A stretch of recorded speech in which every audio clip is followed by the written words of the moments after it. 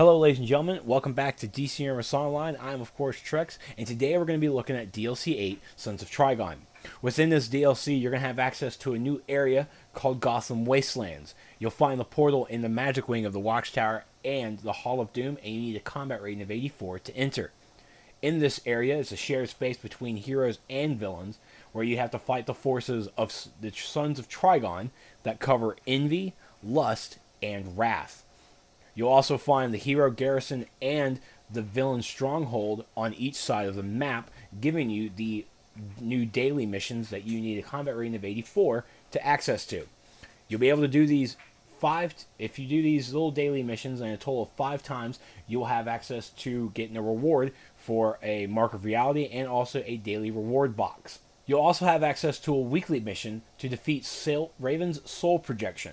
The heroes have to defeat the evil side, while the villains have to defeat the good side. Each of these are a weekly mission, and you will need a combat rating of 84 and also a suggested group size of 4 to do this. In this DLC as well, we have access to 3 new duos: the Tunnel of Lust, Ruined Cathedral, and Knight's Dome Arena.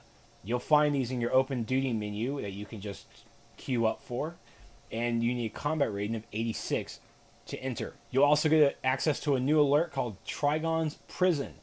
This is a combat rating of 86, and this is a 4-player alert. Within this DLC, we also have access to 2 new Legends characters. We have Donna Troy and Cheetah making their debut in the Legends PvP. Also note that this is the first time that we have a speedster within the Legends roster, which is Cheetah. A new power type comes in for this DLC called Celestial. This is a DPS and a healer support role. This new power, it channels the abilities of Blessed and Cursed, and has a whole new different combat system around to it, where it's similar to the Hardlight ability of combos.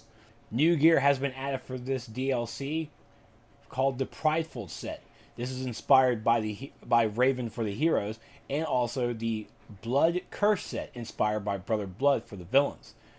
These are inspired by the celestial powers, and you can have access to the opposite ends for the Exalted and the Corrupted set.